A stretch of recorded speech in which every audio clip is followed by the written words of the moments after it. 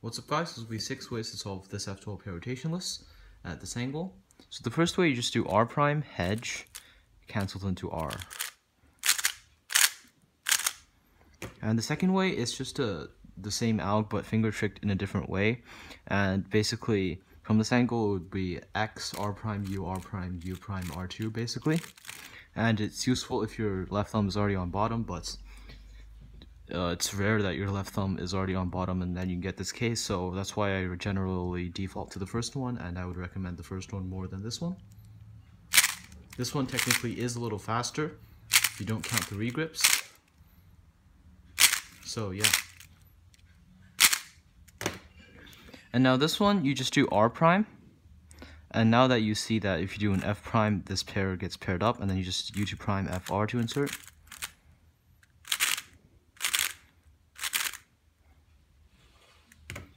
And this one, you're just doing the standard RU.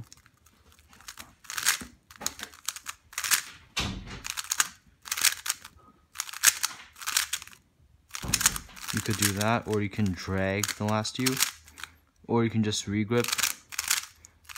Regripping is a little bit worse, but if your hand's already on top, it's a good option.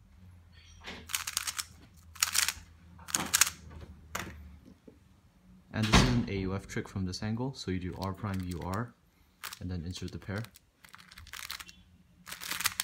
And it actually solves a pretty easy OLS, so all the pieces are all the pieces are oriented, and just doing that will give you an OLS skip.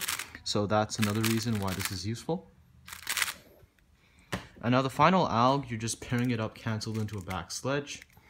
And since the first algs solved this case, they solve the exact same ZBLS, it wouldn't really make sense to use this one, as this one is riskier and it's not as fast. But it is still good enough that I'm going to include it.